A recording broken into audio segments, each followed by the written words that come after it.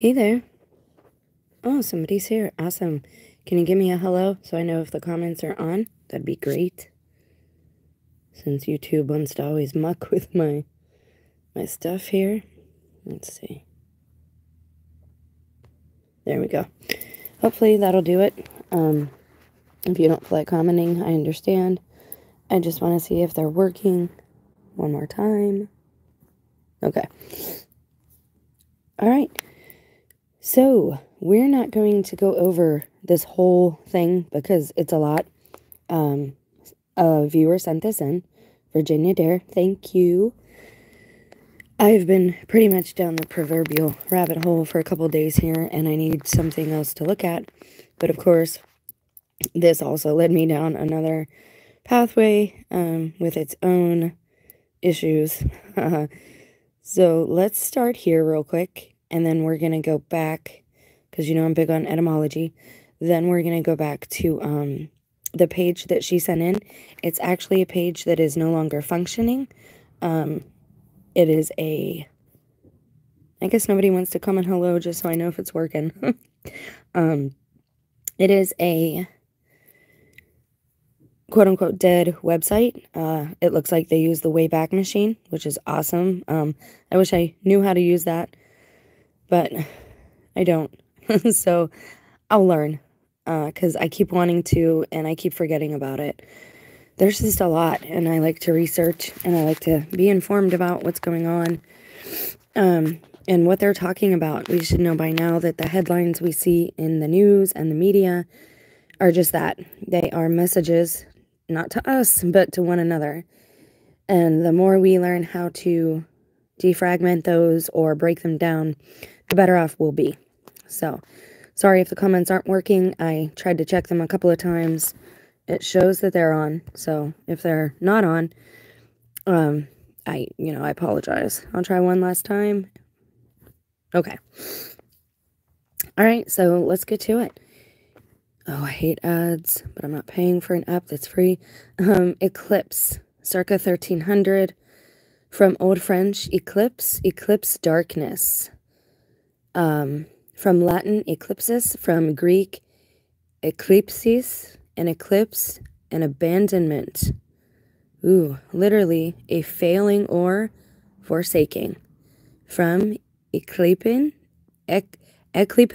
sorry, to forsake a usual place, fail to appear, be eclipsed by.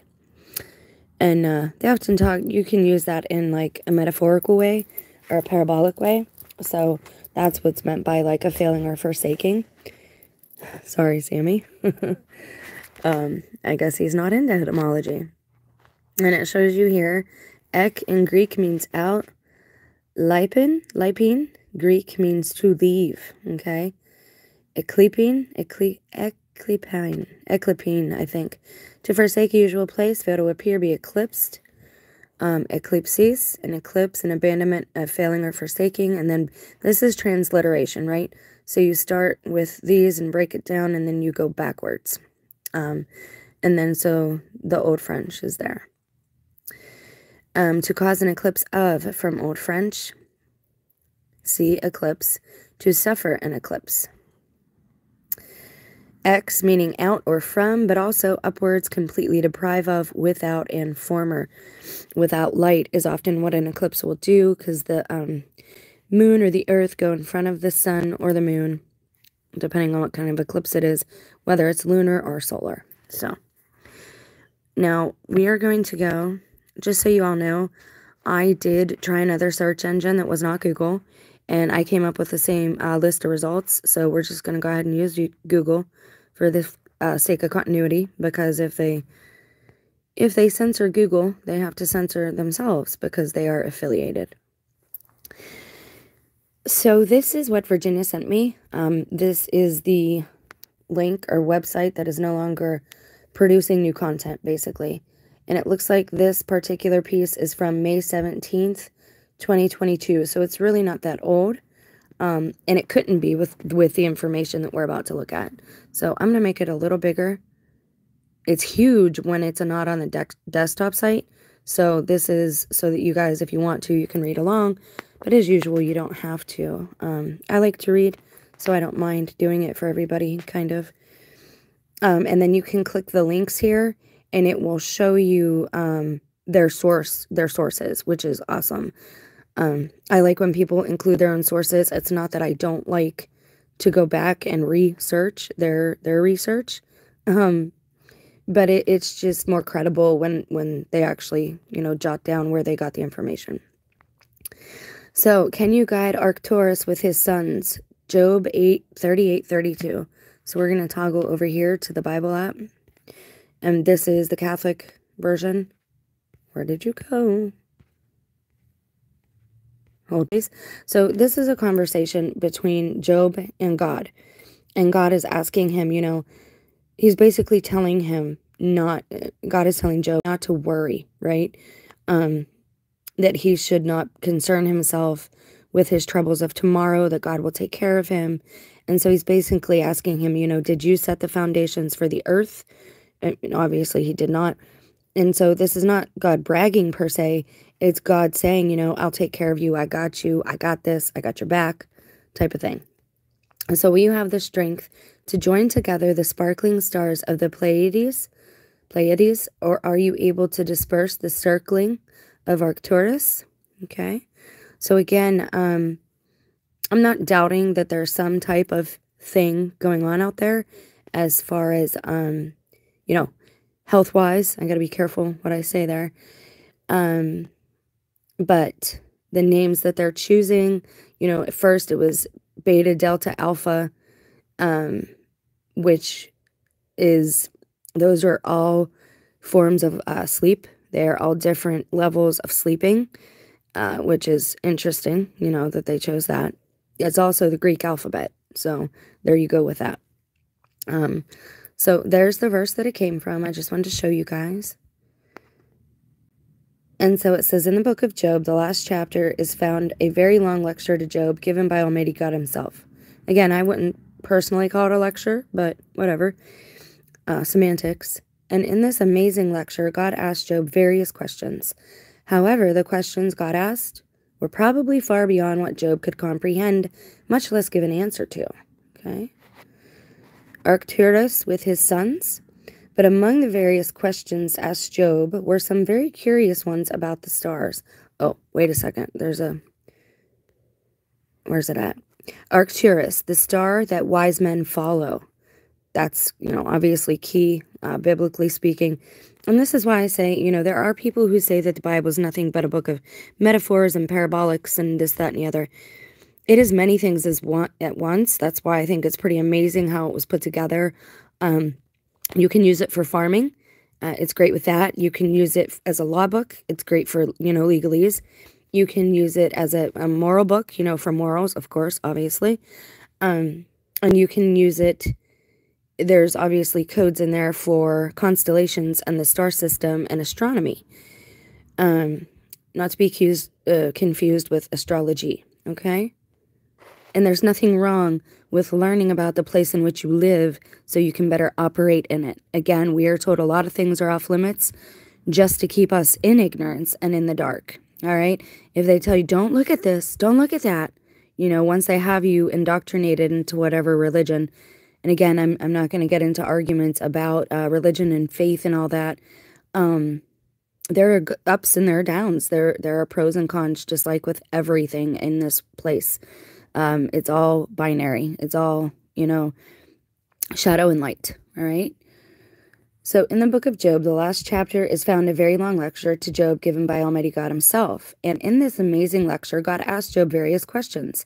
However, the questions God asked were probably far beyond what Job could comprehend, much less give an answer to.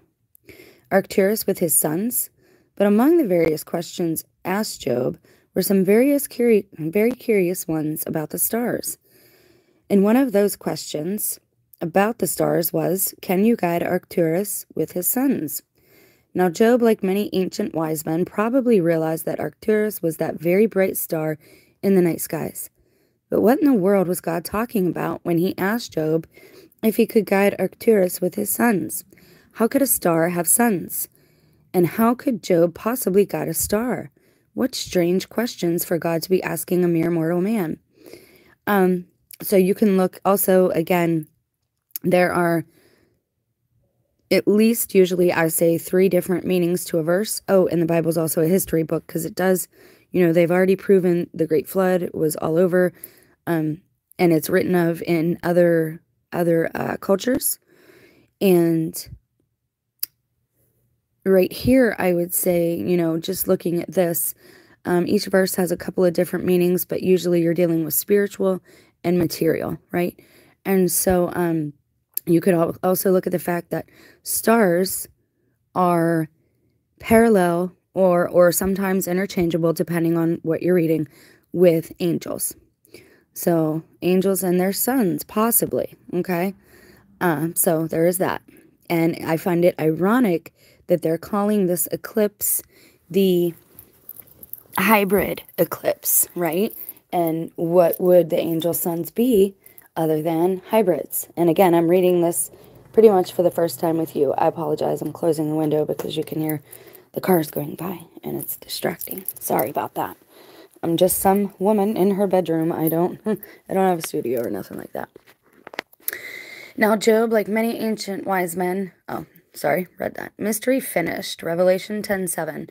And so this puzzling question which God asked Job, can you get Arcturus with his sons, was never answered. And the Bible seems silent on this question. And so this question has remained a mystery for thousands of years until now. You see, God, according to his eternal purpose, not to mention his infinite patience, his patience must be so vast, because I certainly, like I'm a human being, and learning what I've learned about this place and how things are done and that we're not all of mankind, God is definitely patient, because I would not be such. Sorry, dry pipes. So you see, God, according to his eternal purpose, has kept these things secret until now. Yes, God is beginning to reveal these mysterious signs in the heavens. And now we are discovering that God has written his marvelous love story in the heavens, using the various constellations as picture symbols. And this should be no surprise. After all, God plainly declares in Psalms, the heavens declare the glory of God, and the firmament showeth his handiwork. Psalm 19:1. But the heavens also declare God's righteousness, as is written, and the heavens shall declare his righteousness. Selah, Psalm 50, verse 6. Various signs spoken of. Now, as far as those who search the Bible prophecy concerning stars of the end, most of us were expecting extraordinary heavenly phenomena, such things as giant asteroids or other colossal cataclysmic occurrences. Various signs mentioned, but you see, God has mentioned various constellations in scriptures: Orion, the Pleiades, Mazzaroth, etc. But he also spoke in Revelation of great signs. In the heavens, a woman with child, a dragon who swept a third of the stars, and Michael who fought against that dragon. Hold, please. Okay, so revelation means a revealing. It is also called, in the KJV Apocrypha and in the Catholic Bible, Dewey Rheims as well, because that's also a Catholic version, Revelation chapter 12. So let me bring something up here, because it doesn't seem to be in any type of chronological order. Yes, there are things that are prophetic, but there are also things that are just coming upon John. It says the revelation of Jesus Christ, John's apocalypse. So he is seeing things about Christ in his life and the plan God has for him, okay? A lot of people don't know this. If you're not Catholic, but I was raised Catholic, so I can tell you, a woman with child, because she has stars on her crown, Mary is always pictured with a head covering with stars on it, okay? And I'll show you that if I have a moment. I think it's actually my screensaver, so I might have to go back there anyways. But, and with child, right? And the dragon being symbolic for Satan. And Michael, who fights against that dragon, okay? So that is Mary they're talking about with child. And the dragon who swept a third of the stars. And so that is correct, right? Satan took a third of the stars and or angels with him. So not everything in there is in chronological order. A lot of people who only have the KJV and they don't have like a catechism, or they didn't have catechism classes like I did from, I don't know, the time I was in kindergarten till about 15, 16, whatever day age first confirmation is, or confirmation is. I took catechism every Saturday and went to church every Sunday. So I can recognize what these things are, even though it was so long ago and we weren't taught certain things. It's just recognizable to me because we know Mary and we know what she looks like, and we have icons of her, and the Byzantines, and there's paintings of her and all that. So this, you need to understand, is talking about Mary and Jesus and Satan and the enmity between the woman and the woman's seed, which is Christ, and the serpent. Okay, I hope that makes sense to you guys.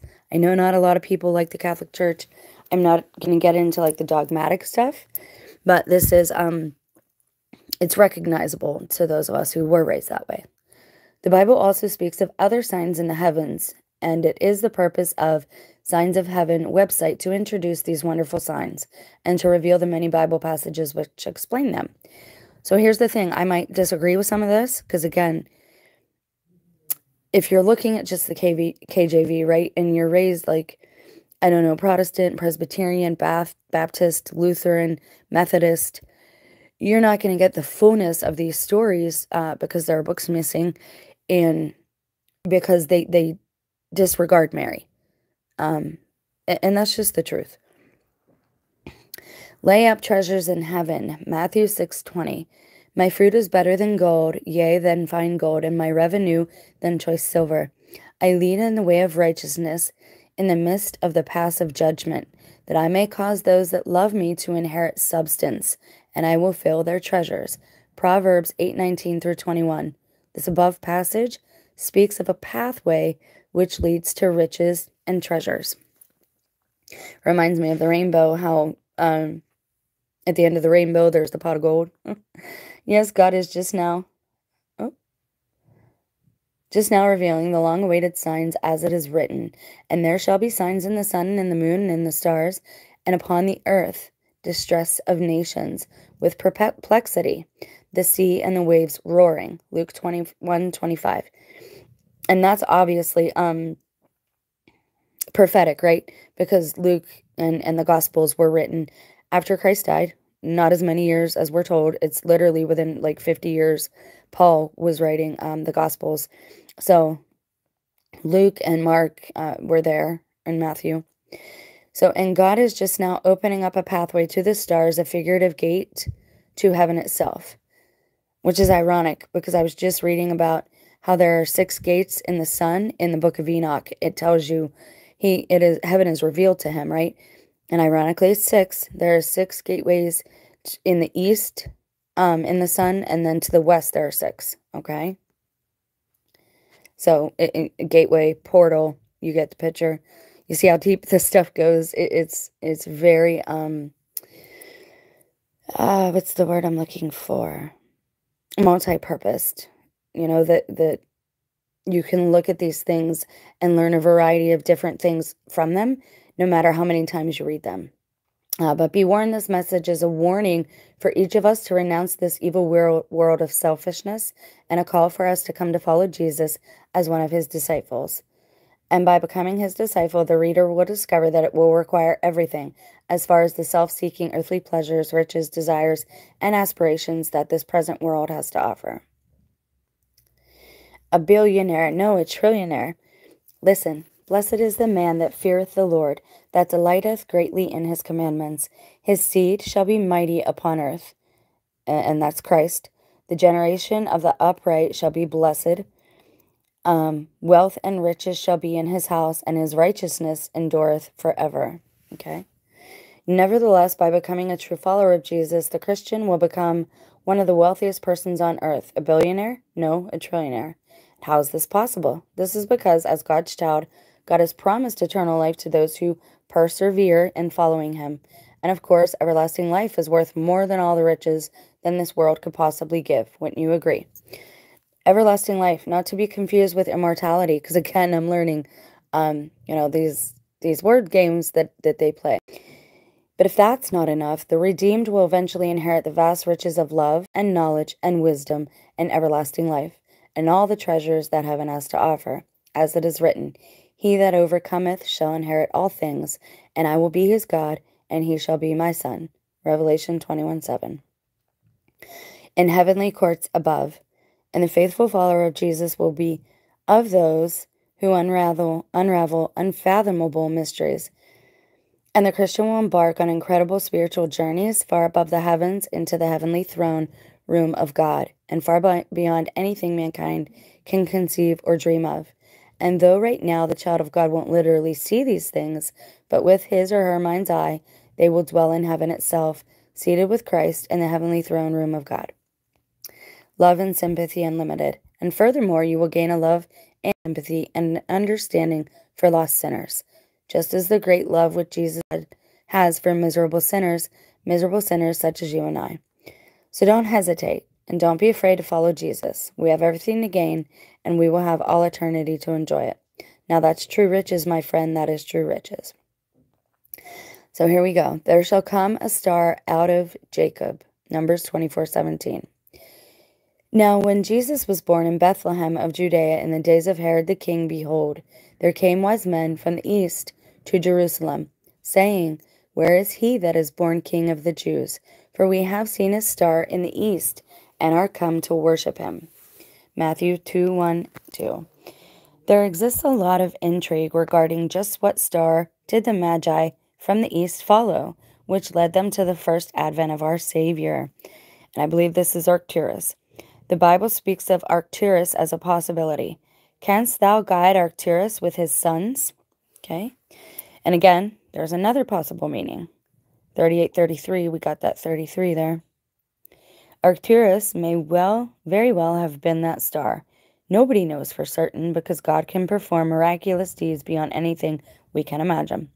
In simple terms, there's nothing that's impossible for God. Luke 1:37. Type of wise men of old, but there is a much greater question which confronts mankind today, because just as a single star guided those wise men to the coming Savior, so also God is just now giving us a star, plus many other stars, to guide us safely to the second coming of our Lord and Savior. And so the starry guide, Arcturus, appears to be the type fulfillment of those wise men following the star 2,000 years ago.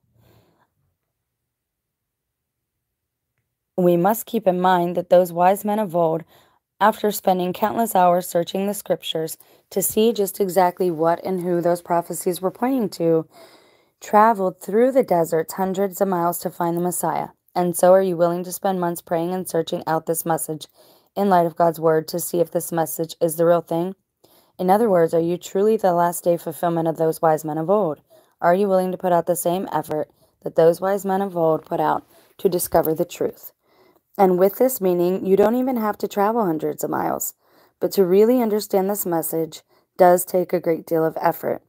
But wise men don't mind that. After all, that's exactly the stuff that wise men are made of. Guide us to Heaven's Gate.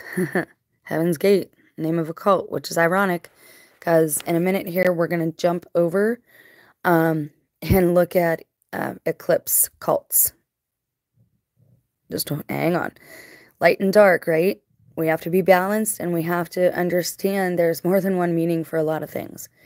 And Arcturus is that brilliant star, one of the brightest in our heavens, which leads these gospel constellations, summer, fall, and winter constellations, to present a picture story, a heavenly allegory of sorts. These constellations, which together tell the incredible love of God.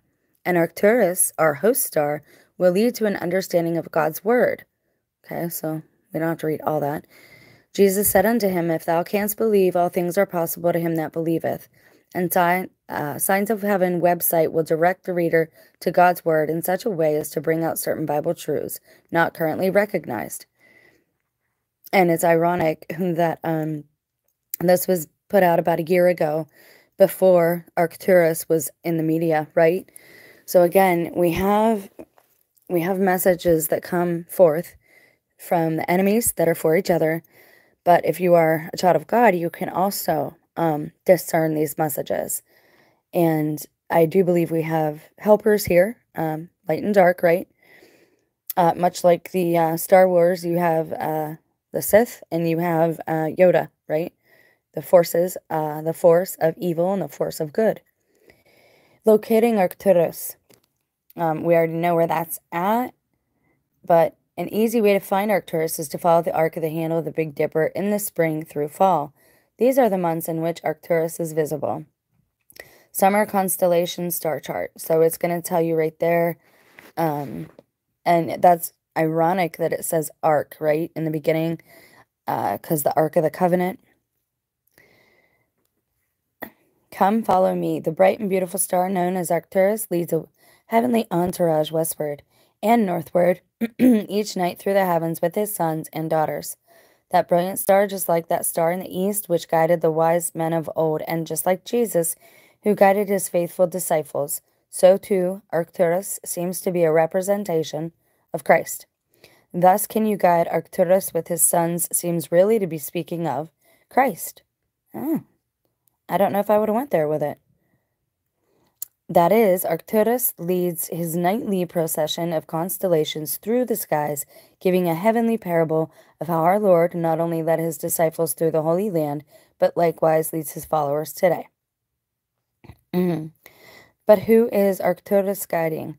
Just who is Arcturus guiding? After all, Scripture says, can you guide Arcturus with his sons? Well, obviously, the short answer is he's guiding his sons. But why are these constellations to be considered the sons of Arcturus? These summer constellations represent the gospel as presented in Revelation chapter 12. Signs in heaven shows the reader just how all these stars and constellations present the gospel story in these heavenly pictures. And that's why God is awesome, because there is a representation, or I believe almost a star for every person. And that might very well be your guardian angel, your guiding star. It's just a theory as far as parables go that I have, because everything that you see in the heavens, as above, so below. And also, and the Our Father says the same thing. It's not me being satanic, all right? So let's not confuse, please. No, I lost my train of thought. Blabbing on and on. Oh, for example, in Greek mythology, you have Cassiopeia, which we've talked about at length. So Cassiopeia was put in the heavens upside down for half of the year because of her vanity, right?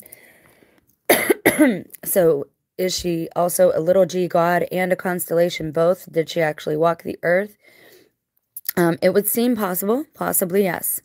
And with all of the statues and paintings and all these things that there had to be models for them. But we'll get to that later. We're going to actually do a video research that I did on the original channel regarding statues that are missing limbs and how a lot of them are missing their noses. We're going to talk about that, but not in this video. Sorry. Can you guide Arcturus with his sons? So it gets into like the summer constellations, double entendres. That's key for understanding the Bible, but also the enemy. The enemy uses these double entendres so that people like us, if we're standing around, we don't actually know what's being said, and they're passing messages back and forth. I actually picked up on that from the people around me who were speaking this way. So yeah, little life experience there as well. But as is seen by this other sketch, there are more constellations involved. This sketch shows a box with a star on each end. This represents the Ark of the Covenant. And this other sketch to the right shows the 7 stars constellation, aka the Big Dipper. Those 5 constellations, 7 counting the 2 double entendres already mentioned, listed above, make up what is known as the summer constellations. And then we have the fall constellations. The Valley of Decision constellation. Now, Arcturus is not just guiding the summer constellations. Know that bright and beautiful star is also guiding the fall constellations, and these are known as the Valley of Decision constellation group. Valley of Decision. Boy, that sounds almost morbid, cryptic. Of course, this concept of the Valley of Decisions can be found in Joel. Multitudes, multitudes in the valley of decision, for the day of the Lord is near in the valley of decision. Now, I find it very telling also that we've had all these eclipses and all these blood moons and all these blue moons and pink moons and things that weren't a thing when I was a kid, when I was a child. It really does seem like Christ is coming back soon. If you're reading that from the stars, if you're looking to the stars. And the stars are also, it's like a sky map, right? Because they followed the star and they went to where it was brightest and they were underneath of it and knew that the Christ child was somewhere in that vicinity, okay? So God is revealing, or rather hinting, of this constellation group way back in the days of Joel. But God is no longer hinting, but now revealing this constellation group at this present hour. So if ever there was a time to take heed to the words of Joel, it is now. This constellation group is all about a decision. And this is a very good point that he's about to make here, I believe. Am I willing to lay down my life to follow Christ? Am I willing for Christ's sake to endure the hardships and tribulation which all Christians must endure? Will I allow God to do a work in me to crucify that old man of sin within, so that Christ can freely live out his life through me? This constellation group can best be seen in late summer through fall, when it is in the eastern skies. It speaks of the valley in which every person who comes into the world must walk at one time or another in his or her life. Read this for sure and find out how the Andromeda Galaxy concerns us. Oh my gosh, that's where Cassiopeia is. I did a lesson on that. Not a lesson, I'm not a teacher. I did a video on that way back because Cassiopeia is mentioned in 2 John Cusack movies. The same exact line, 2 different movies from like 15 to 20 years apart. So that's very odd. And in both, he's telling the woman how the moles on her arm look like Cassiopeia, which is kind of like a W. And Cassiopeia is in the Andromeda Galaxy, okay? The Andromeda Galaxy appears as if it is traveling up the mountain. And this is very good news. Read and find out why. So here it goes. You can see that. And these are the constellations. And again, as above, so below. As on earth, as in heaven, as also on earth, as our Father says. So you can just go on and on with all these different parables. Now, for the sake of time, and because this is super long, I'm going to jump now to something else because tomorrow is this eclipse. And I think it's a good idea to just, again, be aware of certain things. And it's not me being dark, right? It's me trying to shine a light on the darkness so that people who might be in fear have that fear removed. There's no point in being afraid of much of anything in life other than God's wrath, other than the one who made this place and puts certain things into action, because the universe has this natural law that God put in place, and justice is one of those things. And justice, for me, is if you think of the scales of justice, things have to equal out, right? So in science, that would be called like a proton and a neutron. One is positive, one is minus. It's everywhere, right? And people want to tear up the Bible, and the Bible is like our foundation. All right, so you can see what I searched here, okay? It's important to know because since time immemorial, there's nothing new under the sun. The Druids, the Mayans, the Aztecs, all these different groups of people, sorcerers, they all seem to need the blood energy, life energy, to be able to do certain things, magically speaking. I'm not saying I agree with it. I'm saying it's good to be aware, especially if you're a Christ follower. This is why so many people are falling away. They see that it's coming and they're getting scared, right? And so they don't want to They don't want to be a part of the tribulation, right? But like I said, it's really not going to be just Christ followers. You're going to have certain things happening to certain people who are vocal, who are champions for children, let's say, independent thinkers, traditionalists, nonconformists, people who don't particularly want to follow laws that go against natural law, right? Man's law. So let's go on. This one is from Rooster Magazine, August 17th, 2017, which is very interesting. I did not click on this yet. We're doing this together like we always do. We got people following along still. Awesome. Okay, so let's take a look. Yeah, well, no, let's not do that because we want to see this here. Okay, so this is the course that eclipse in 2017 took across the United States. And it's going to make a giant X. The next one in actually the one this year in October is part of this, I believe, don't quote me. Wyoming coroners ready for mass suicide of doomsday cults during eclipse.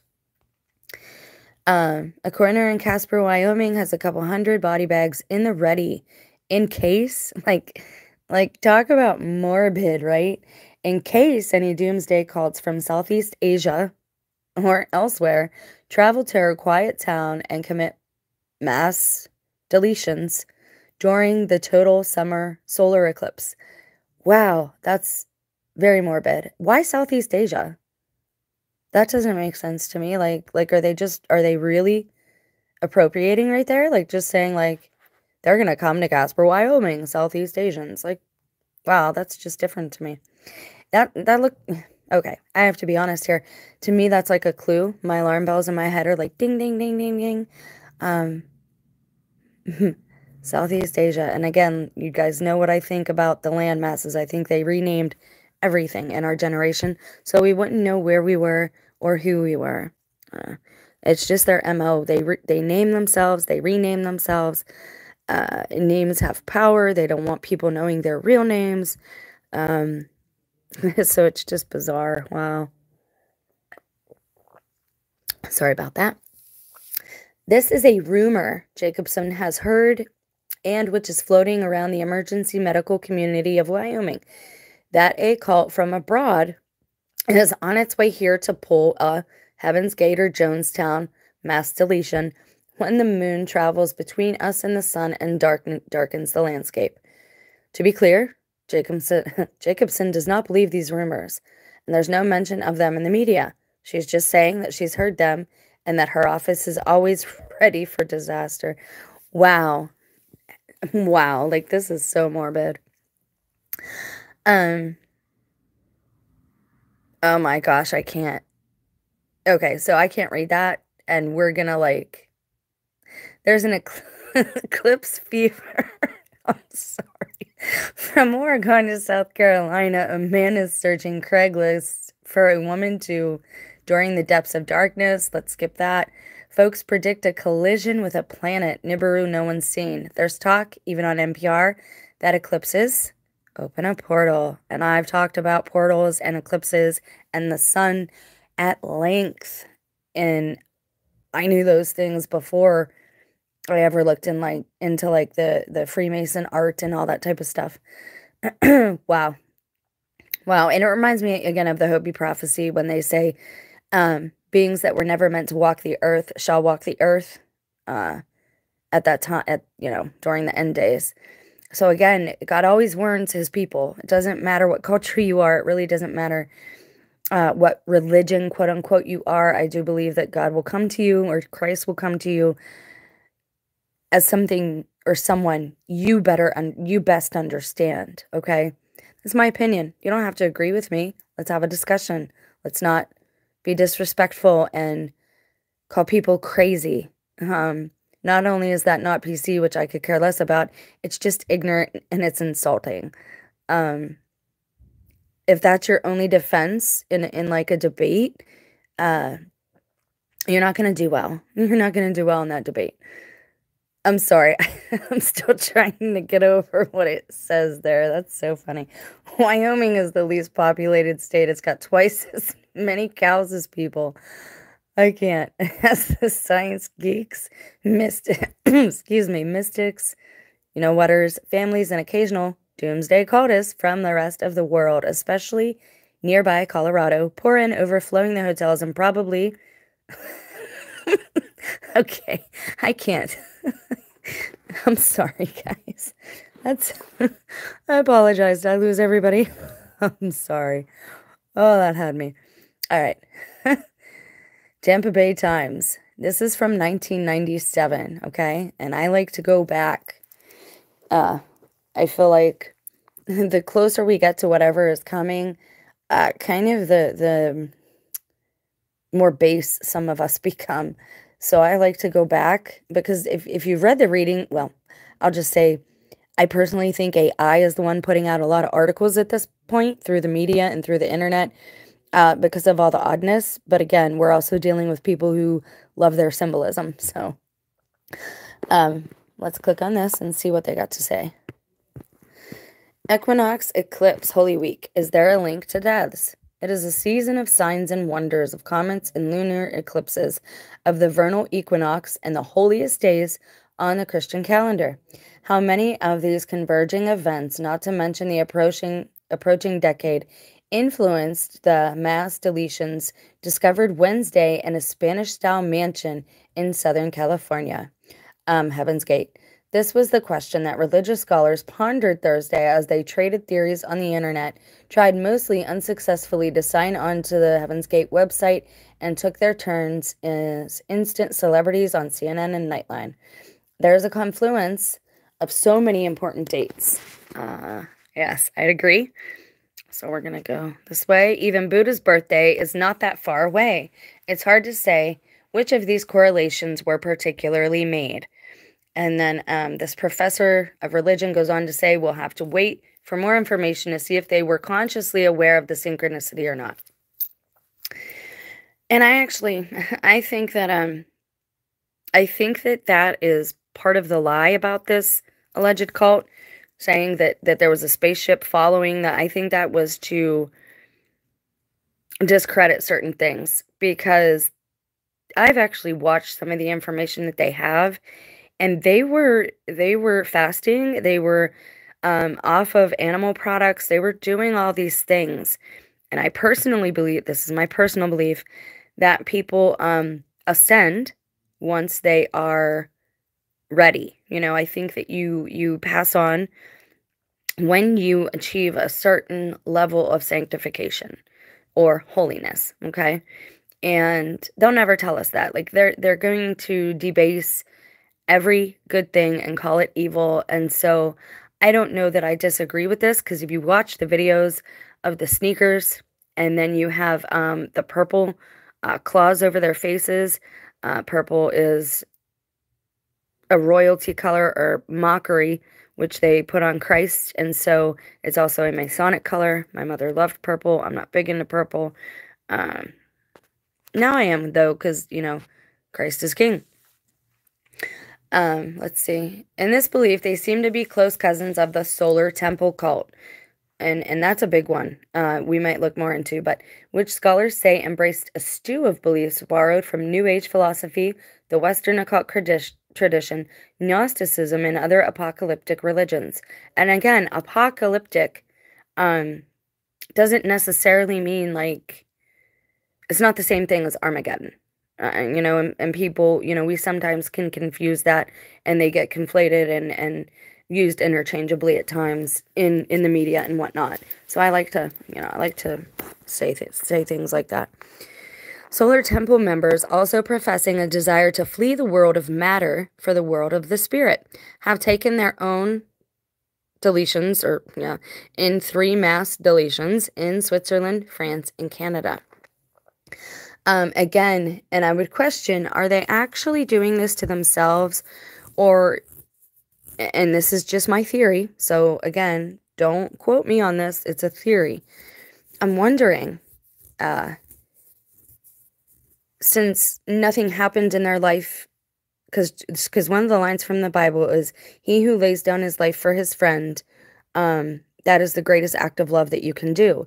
And some people have lived a certain part of their life in a certain type of way as to where that might be their only redemption. And so, is it possible that they gave each other the Kool-Aid, so to speak? Does that make sense? I don't know if that makes sense. Since they didn't have and so that would be considered laying down your life for your friends. Possibly. I don't, again, it's a theory I have. I'm not saying it's correct. I'm not saying it's sane. It's just a theory. I want to click on that to see if the comments are working, but at the same time, back in the day when I used to do that, it would turn the video off. So that's the only reason I'm not trying to do that. So if you have a comment and you think it's important, write it down or write down the time, and then timestamp the video below when the video posts, and I will post it. I'll share it immediately over to the community page so that you can click on it if you want, and we can discuss this back and forth, right? Because I mean, as much as it's a morbid and a morose type of topic, it's super fascinating to me. It's like the way people's minds work to me is like fascinating. And I'm not talking about current psychology. I'm talking about like how the spirit interacts with the body and the mind, I guess.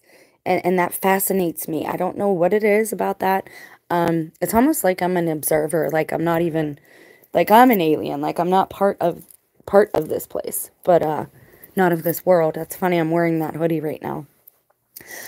So some guess that once autopsies were performed in San Diego, it would turn out that the computer cult had taken their lives either at the start of the spring equinox, which occurred March 20th, or the lunar eclipse, which occurred Sunday.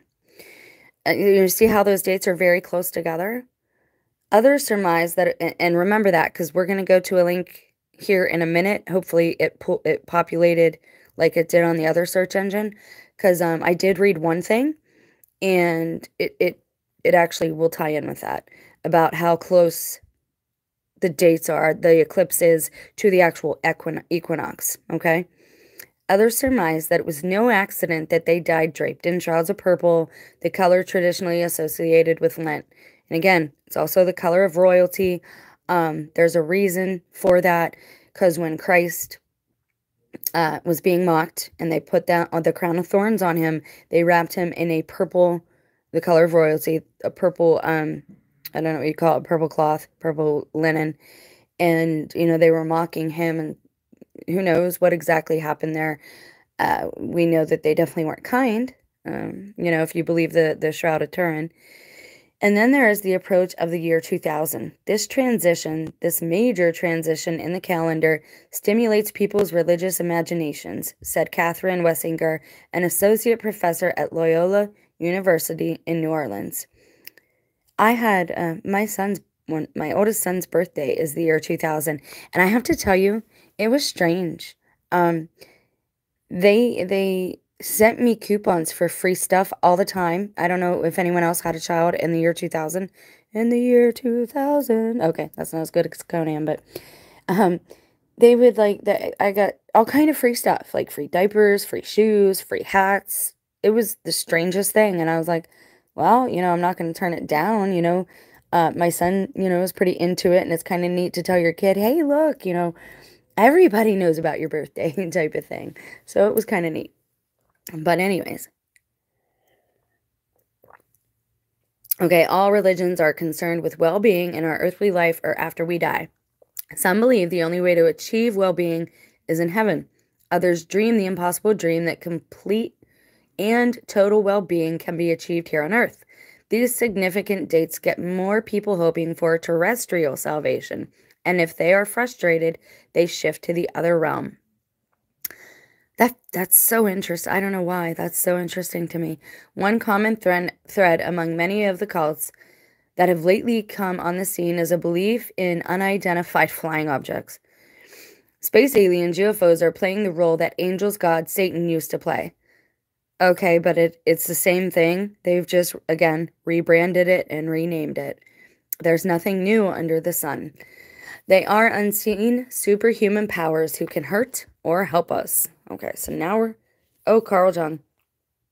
Elwood, the religion professor, harked back to an essay about flying saucers by Carl Jung.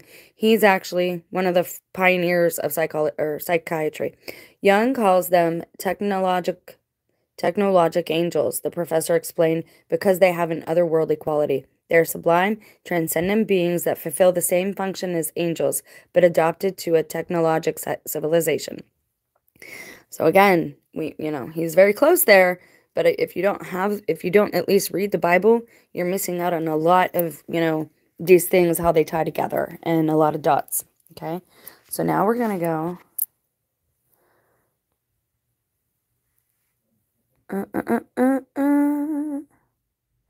Now, I like going here to Villain Wiki, to fandom, because, again, there's truth in fiction, right? And sometimes it's easier to slip truth into fiction than it is, per se, to get people to read the Bible or to get them to read Greek mythology. People don't like to read, Oh, geez, an ad. No, can you just go away? Oy vey. Full name, The Eclipse. Okay. Alias, Attackers, Eclipse Cultists. Origin, Horizon Zero Dawn. Foundation, 2 years before the events of Horizon Zero Dawn. Headquarters, Sunfall. Commanders, Sillins is the creator, formerly. And then, so you get into all these different things, and agents, and they're all related, right? And it gives you their powers, their skills, and what they do. And so sometimes that's a good place to look. So again, remember certain things that you just saw there. Okay, so TV tropes. Hold, please.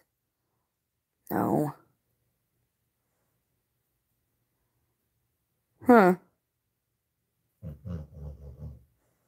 Yikes. All right, we're not going to go there right away. All right, so we're going to have to look at Fiddle-dee. Oh, Sammy. I'm looking for a specific link. Hold, please. Oh, my gosh. He's dreaming. I'm sorry. I'm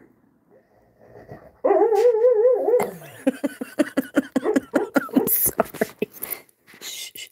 It's all right. Stop. Okay, so here we get into Egyptology. Sam, hey, stop. It's okay. A solar deity or sun deity is a deity who represents the sun or an aspect of it. And what we're going to see tomorrow, right? Well, we might see part of it, is a solar eclipse, I believe. Such deities are usually associated with power and strength. Solar deities and sun worship, and not to be confused with SON worship, can be found throughout most of recorded history in various forms. The sun is sometimes referred to by its Latin name Sol, or by its Greek name Helios. The English word sun derives from Proto-Germanic suno. Okay, so let's look at... There's Ra, the Egyptian god of the sun. And they say that Ra kind of parallels Christ, right? And they will tell you that Christ is another version of Ra. I don't believe that to be true myself. I do believe history kind of repeats in certain ways, and that there are parallels and types and shadows all over the place, right? And oftentimes, a variety of different cultures will tell the same story in their own from their own cultural standpoint, okay? So pre-dynasty Egyptian beliefs attribute Adam, that makes sense, Atom and Adam, as the sun god, and Horus as god of the sky and sun. As the Old Kingdom theocracy gained influence, early beliefs were incorporated into the expanding popularity of Ra and the Osiris-Horus mythology. Adam became Ra Adam, the rays of the setting sun. And that's funny because when you look up, is it Savior? I forget what word it is in Gematria when you use the Gematria calculator. Rays of the sun. not Ra, but Re with the Y added, are said to be the savior.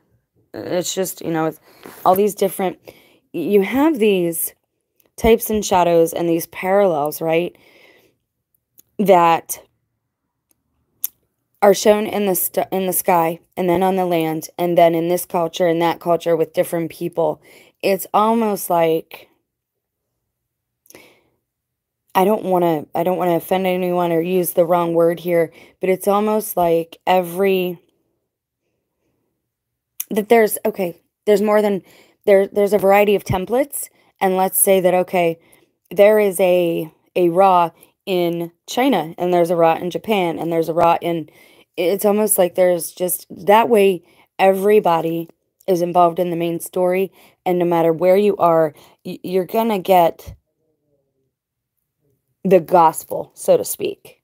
And again, I don't want to use that in the wrong way, but I'm not a person who believes like you can just hang your sins on Christ.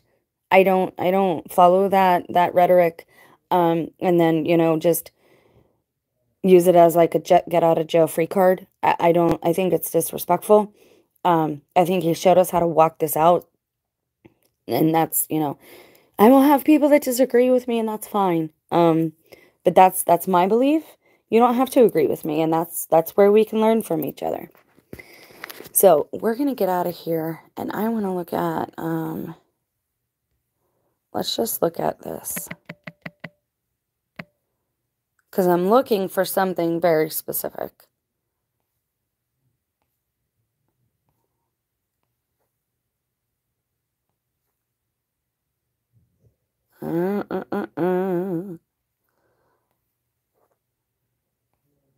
Oh, it's the name of a book. Wonderful. No wonder. Hold, please.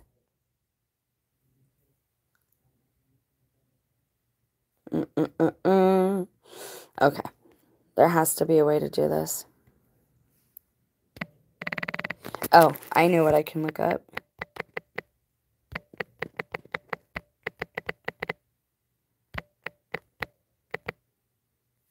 There we go. I want to use this very specific. Okay. The Christian Gospels say that the sky was darkened for hours after the crucifixion of Jesus, which historians viewed either as a miracle or a portent of dark times to come. Later, historians used astronomy to pinpoint the death of Christ based on this eclipse mention. Okay, so we're going to actually look at that. The Gospel of Luke account states, "And the sun was darkened." However, the biblical details do not accord with an eclipse. A solar eclipse could not have occurred on or near Passover when Jesus was crucified, and would have been too brief to account for 3 hours of darkness. Hold, please. And again, limiting God. Let's not limit the creator of everything, of the stars, the earth, the sky, the trees, us, man, woman. Let's not, I personally dislike that. It very well could have happened. Allegedly, there was also an earthquake, okay? So let's check this out. It's from mainstream, but it gets pretty interesting. Okay, since ancient times, people have viewed the moon completely blacking out the sun for mere minutes. The entire solar eclipse, as the moon's shadow moves across the earth, can take hours, as omens that indicate an impending miracle, the wrath of God, or the doom of a ruling dynasty. Oh, hold, please. What's interesting, they say that it could not have occurred in that one thing we just looked at. However, as we saw in the Heaven's Gate link, there was an equinox, the spring equinox, and there was an eclipse in between when they were found, quote unquote, deleted. Okay, so I think that's important and worth mentioning. The entire solar eclipse, as the moon's shadow moves across Earth, can take hours, as omens that indicate an impending miracle, the wrath of God, or the doom of a ruling dynasty. From the earliest recorded eclipse described on an ancient clay tablet in Ugarit in modern-day Syria. I'd love to go to Syria. I don't know why I'm fascinated with that place. to one that was linked to an uprising in an ancient Assyrian city, to a total solar eclipse that will surely go down in history when it dazzles the world in 2017. Here are some of the most famous eclipses. Great American Total Solar Eclipse. The first total solar eclipse when the moon moves directly between Earth and the sun, visible in the U.S. in nearly 4 decades, is expected to dazzle on August 21st, 2017. And we know what happened there. And space.com, I actually really like them for their eclipse and their astronomical, whatever, for their information. Live Science's sister site. During most solar eclipses, the moon takes a bite out of the sun. These are called partial solar eclipses. This eclipse is particularly rare for its accessibility. Okay. The August event will go down as the first total solar eclipse whose path of totality stays completely in the U.S. since, who's a history buff, 1776. What is that close to? Independence Day for the United States. That's ironic. And it looks like people, as we're seeing now, we're getting stirred up, right? What happens in the stars greatly affects what happens on the earth. And we are living beings, and we are made of elements and water and all these things that are conductors, and it can make us. You know, if people are blaming 5G, and that's possible. I did a video about that the other day. But I also understand that people still have to live here. So let's say that L eats. Oh, that's funny. I didn't realize it sounded that way. I just always typed it out that way. I know that the EL is angel, but eats. L eats. What do the L's eat? Okay. I don't even want to go there. Maybe I'm punch drunk. I don't know. I'm pretty sober, so that's not really possible. For anyone who plans to check out the summer eclipse, remember to never look directly at the sun without proper eye protection, except during the brief period of totality when the moon has moved completely between the sun and earth. So let's say for argument's sake, let's talk this out. If there are gates, aka portals, possibly opening up in the sun at any given time, but especially during an eclipse, and you look up at the eclipse, and your eyes are gates, right? Eye gates, ear gates. What happens? Okay, you're looking up when it's totality. You're not going to go blind, right? But could another being from somewhere else enter into you via your eye gates? I've actually been wondering that since this 2017 eclipse. It's just something, food for thought. Ugarit eclipse. One of the earliest solar eclipses recorded. The Ugarit eclipse darkened the sky for 2 minutes and 7 seconds on May 3rd, 1375. According to an analysis of a clay tablet discovered in 1948. I don't know what's up with that date, but between 1935 and like 1948, 45, 48, I don't want to quote anything right now, but that's when all kinds of things from like the Dead Sea Scrolls were found, and extra canonical gospels were found. I think that's very interesting. And so we have that. Syrian eclipse, 736 BC. The sun was completely eclipsed for 5 minutes. And that's pretty long compared to what they're going on here. Early Chinese eclipse in 1302 BC. Chinese historians documented an epic total eclipse that blocked out the sun for 6 minutes and 25 seconds. Because the sun was the symbol of the emperor, an eclipse was seen as a warning to the leader. After an eclipse, an emperor would eat vegetarian meals and perform rituals to rescue the sun. Wow, that's neat. You see how different cultures have these different beliefs, and if you're not of that culture, it might not make any sense to you. That's why I'm not somebody that says demon all the time. However, lately, it seems like we have a whole lot of diabolical activities occurring. So then they get into that one. Crucifixion of Jesus. So let's see what some of those are just hard to look at. The Christian Gospels say that the sky was darkened for hours after the crucifixion of Jesus, which historians viewed either as a miracle or a portent of dark times to come. Later, historians used astronomy to pinpoint the death of Christ based on this eclipse mention. Some historians tie the crucifixion to a total solar eclipse lasting 1 minute and 59 seconds that occurred in the year 29 CE. Others say a second total eclipse blocking the sun for 4 minutes and 6 seconds in 33 CE marked Jesus' death. Okay? And so you have, again, that this is close to,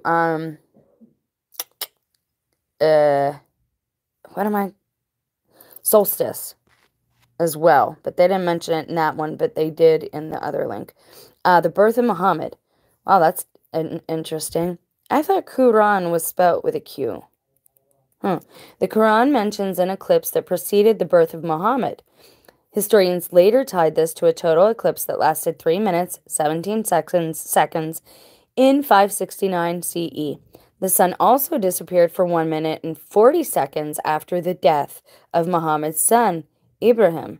If I pronounced that wrong, I apologize. But the world's first Muslims didn't believe that eclipse was a sign from God. Instead, according to Islamic texts called the Hadith, Muhammad proclaimed, "The sun and the moon do not suffer eclipse for anyone's death or life." Yeah, but if you reverse that, someone's birth or death, could hasten, it could be a marker, right? The creator, the grand creator, the creator of everything, the main honcho, head honcho. It's very possible certain people are born at certain times, and there are certain signs in the heavens. Sorry. When you read a lot, you kind of, out loud, you kind of get a gummy mouth. So they're talking about this here. King Henry's eclipse. Oh my. Let's see what this has to say. When King Henry I of England, the son of William the Conqueror, died in AD 1133. Wow, there's some gematria for you. The event coincided with a total solar eclipse that lasted 4 minutes and 38 seconds. In the manuscript Historia Novella, William of Malmesbury recounts that the hideous darkness agitated the hearts of men.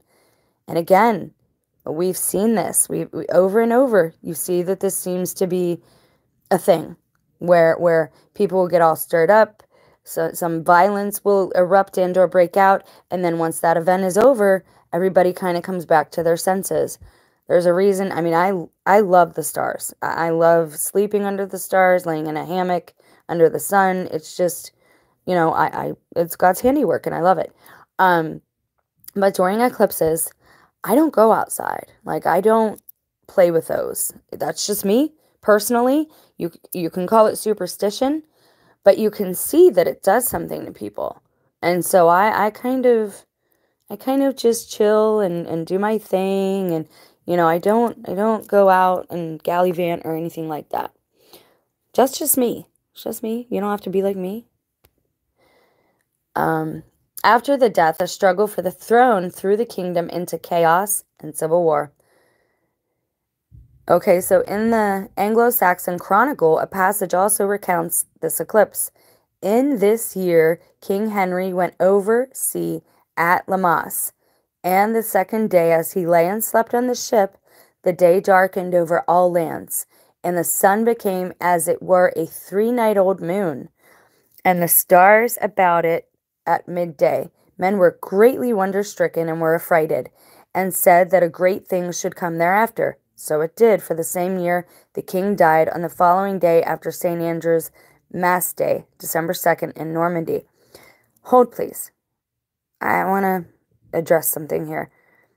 Men were greatly wonder-stricken and were affrighted, okay? Again, something when somebody experiences trauma, and you know this because of pregnant women, I know this because I've researched it, because I've dealt with this in my life with my mother and myself. When a person experiences trauma, it literally affects your DNA. It does something to your DNA, okay? So if it can leave that much of a signature, if you will, on someone's DNA, on their genetics, then why, who's not to say that it does something to the hearts of men? And that reminds me of the verse, how's it go? And men shall, their hearts shall fail them because of what comes upon the earth. Einstein's eclipse. Wow, that's new. I never heard of that. You guys still with me? Wow, that's awesome. While the ancients viewed eclipses as signs of great acts of God, physicists view the 1919, wow, look at that, 1919, the numbers and the sun and moon. Physicists viewed the 1919 solar eclipse as a triumph of science. During 1919's epic eclipse, in which the sun vanished for 6 minutes, okay, that's almost like 666 there, and 51 seconds, scientists measured the bending of light from the stars as they passed near the sun. The findings confirmed Einstein's theory of general relativity, which describes gravity as a warping of space and time. That's fascinating. I really like that. Okay, now I want to see, there's a particular, was there a blood moon at Jesus' crucifixion? It has become common in Christian and especially in creationist circles to claim that the crucifixion was on April 3rd, AD 33, and that the lunar eclipse that evening was a fulfillment of the Joel 2:31 prophecy of the moon being turned to blood. So if such a thing possibly did happen at his death, would it then reason, because again, we're dealing with cyclical events here, would it then stand to reason that during his second coming, we would see similar signs and that these prophecies would repeat? And that's why we're seeing things repeat. And that's worth thinking on too, I think. These are things that I meditate upon, right? Meditation does not mean to empty your mind. When people tell you that, I mean, it's just not, number one, it's not doable for me. My mind is never empty. But it's not a good thing to do, because then you're creating that vacuum in your mind and something else can come in and take its place. I forget what that theory is called. I've tried looking it up. I might not be using the right words or verbiage, but maybe it's like replacement theory or something. But when you have a vacuum, when you have a hole, there is no empty space. So something will move into that vacuum or hole, okay? All right, let's see. So this is these are both in 2017, and we're going to go to Salt Lake because that's where the headquarters of the LDS church is. So I always kind of click on things that are there just to see what they're saying about stuff.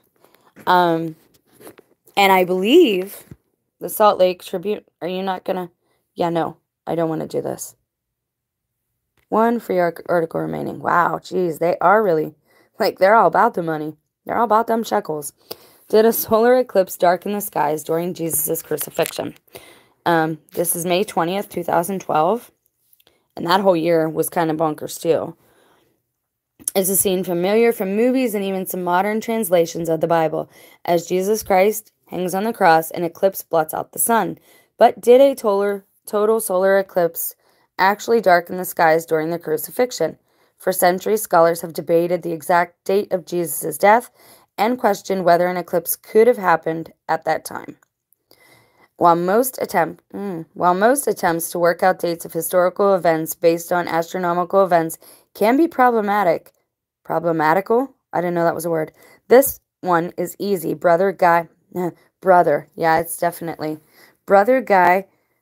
Consolmagno, director of the Vatican Observatory, wrote in an email to Religion News Service, and their telescope is named Lucifer, ironically enough. So I wanted to touch on something there.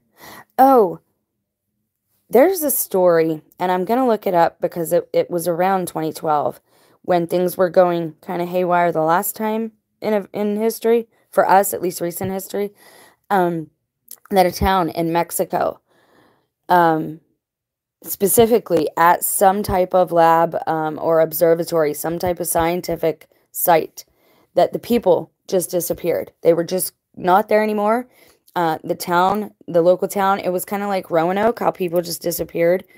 I need to remember to look that up because I've not heard a follow-up on that story, and it was very short. So again, it might be clues into what's going on during these types of events. Okay, so let's get out of here, and we'll do one or two more, and then we can end this live stream. Was the darkness of the crucifixion Mary?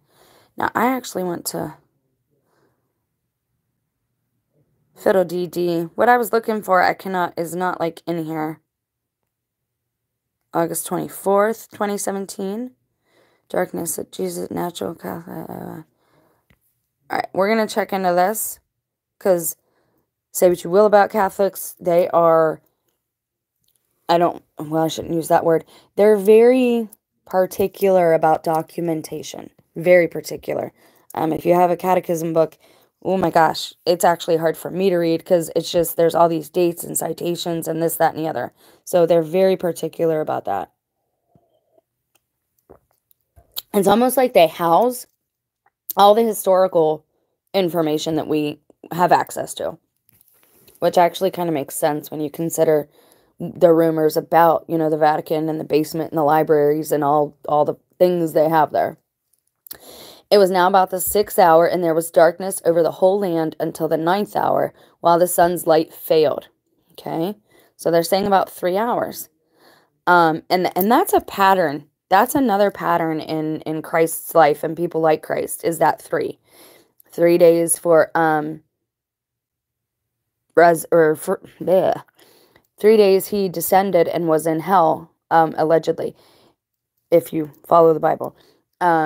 There's just all these 3 days of a fast, 72 hours, releases what's called this chrism serum through your body, and it resets your body. I'm not a doctor. This is not medical advice. It's just something I've greatly researched. You can research it. A man walks with a camel. No kidding. Really?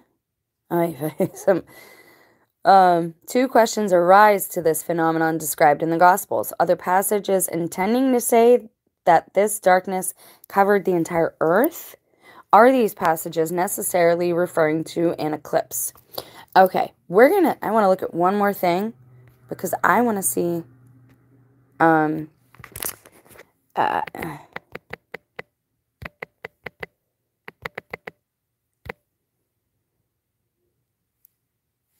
we go. Because, like I said, there was a rumor, I don't know where I read that, but that there was an earthquake during Christ's crucifixion as well, that the earth shook. So we're going to look at this. We'll go to, that's from 2017. Let's check it out. Can a solar eclipse trigger an earthquake? This gravitational pull of the sun and the moon, because it is a gravity thing, right? And you have these bodies, for lack of a better word, they are, what do I want to say? They're circling each other, right? The sun, the moon, the earth, and they're in this orbit, right? And they do this dance, and it's almost like a tug-pull type of thing, or push-pull type of thing. It makes sense that gravity could affect the plate tectonics and potentially trigger earthquakes. In a solar eclipse, the Earth, Sun, and Moon are aligned, so you expect the effect to be greatest. Is there a correlation between eclipses and earthquakes? The short answer is yes, but it's not really the eclipse that increases the probability, but the lunar phase. And I think this is important to look at as well. Again, it's always good to be prepared for any event, anything that might happen, to the best that you can be prepared. I might not be able to physically prepare people, but let's prepare our spirit, let's be strong, and let's not walk in fear and ignorance, which is darkness. Let's bring these things to light so that we can better operate with our environment, with the animals, with the sun, moon, and stars, with the waters of the seas. Again, I'm getting philosophical there, but that's just me, and that's what I believe personally. How an eclipse might trigger an earthquake. According to the USGS, recent studies indicate a correlation between high ocean tides and earthquakes on shallow thrust faults and undersea subduction zones. And what do we have? The San Andreas Fault and the Great Madrid Fault, okay? In my testimony, I had a dream about that. That's how God woke me up, was with this crazy dream I had. But I believe it was more of an encounter and somebody kind of playing mad scientist on me. But in the midst of that happening, I was like literally raised up and away from the situation. And I like literally went through the roof of my house at the time when I lived a few roads away. And I looked over because it's like I was still in the chair, almost like a dentist chair or a barber chair, how it goes up and down. And I looked over and I saw this great chasm in the earth. And that's kind of like, that's, God woke me up in a radical type of way. So yeah, there's a lot of people, and I'm not the only one. I'm not special. There's a lot of people having these types of dreams and experiences. And again, God, the creator, whatever word you're comfortable with, source, higher consciousness, always warns us. You know, if you want to call it like a psychic, you know, predictive type of thing, I don't care what you call it. I just want you to be prepared for any event throughout life, right? You can't come to me for medical advice, and you can't really come to me for chemistry or things like that. But if you need research done, I'm your girl. Okay, a correlation between high ocean tides and earth tides and earthquakes on shallow thrust faults and undersea subduction zones. I find that fascinating too. That would be why you would have high tide or higher tide, is because of these subduction zones that are in the ocean, right? And what does Revelation also speak of? It speaks of a great beast coming out of the sea. And that's very possible. I've seen and I'm a movie buff. I'm going to reference movies again. But there are a lot of movies out there about great chasms opening up on the ocean floor, and then things that are ancient from like the Mesozoic timeline, or the you know, dinosaur type things, like giant sea creatures coming up out of the ocean, because allegedly there's an ocean under the ocean. I don't know if you ever watched like Nova, but they've taken little I don't know what you call them, little cars type things, little mini submarines under the water, and they hit rock bottom, and then they've actually found lakes. And in one of those videos, in one of these underwater lakes, how you have an underwater lake, I don't know, but they went into the lake and they actually bounced off the bottom. It was almost like they hit plexiglass. So waters above, waters below, that whole thing is just like fascinating, right? If only these scientists would actually read the Bible, maybe they are smart enough and smarter than someone like me, a layperson, to bring these things together for us. So in an earth tide or body tide, the gravity of the sun and moon displace the earth's surface, and ocean tide works the same way, except it's water that moves rather than land. Both types of high tides occur during the full and new moon. A lunar eclipse occurs during a full moon, while a solar eclipses occurs during the new moon. But there is no statistical increase in seismic activity compared with any other new or full moon.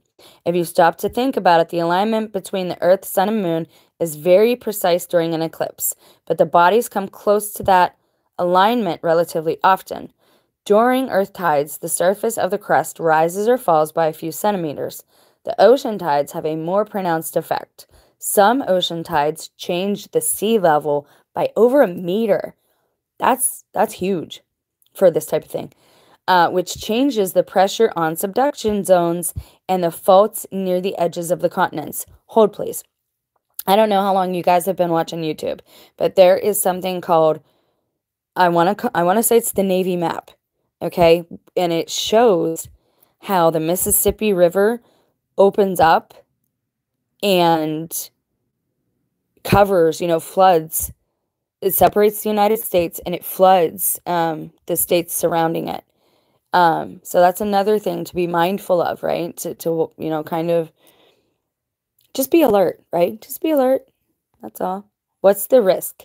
How significant is the increased risk? The USGS calculation estimates a 3 times increased risk of an earthquake. That actually does seem like a lot. While this may seem like a lot, the risk at any given time is extremely low, so multiplying it by 3 still yields an extremely tiny probability of any occurrence. Again, you don't want to start a panic. I get it. The diurnal, okay. Tides also affect seismic activity and have been connected with aftershocks in volcanic regions. Even so, the chance of an earthquake occurring is the same whether it is day or night in the region. That's pretty dope. I'm showing my age again. That's really cool. Let me see if there's anything else we should check out. Forbes is usually not too bad. The effect is negligible and small. Okay, well, this is pretty cool.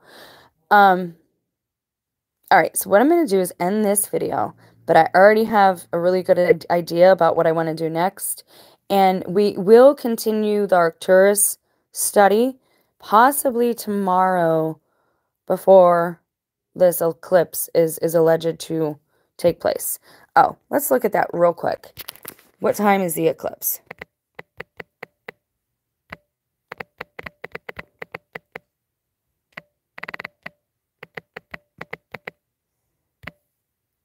And what date is it? April. So it's for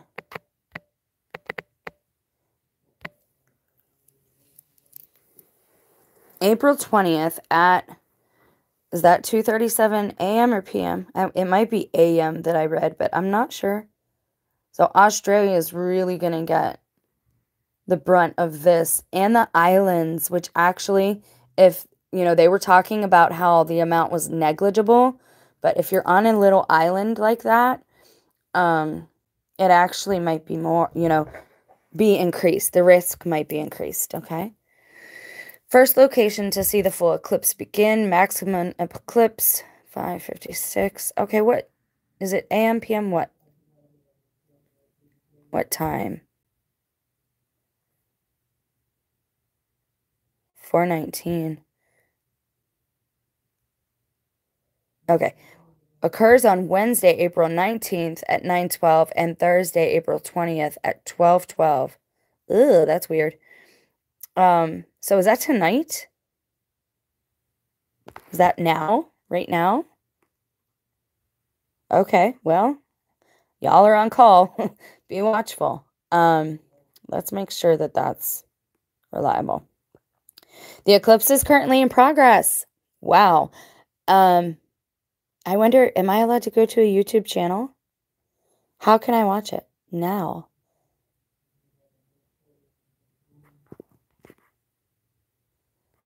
How can I watch it now?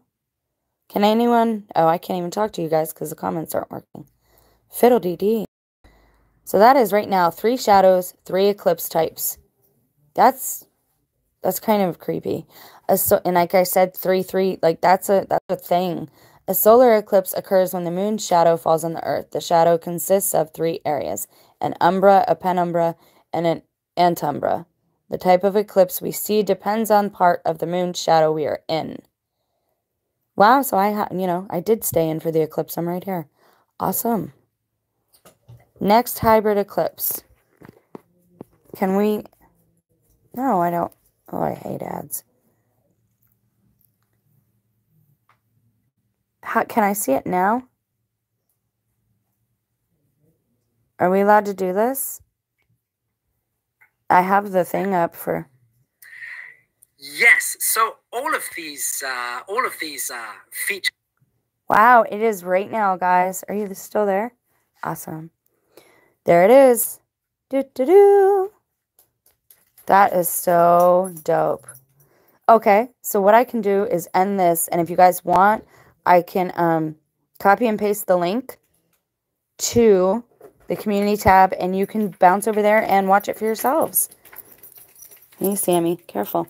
All right, so I'm going to run. I'm going to check it out myself, and I will go ahead and copy and paste this over on the community tab so you guys know where to go check it out. And obviously, Sammy has need of a potty break. Thank you guys so much for being here. This was a lot of fun, totally informative. I love learning new things with you. And so, you know, if you had something you wanted to comment on, you wanted to talk about, don't forget to post it on the video. I love you guys. Be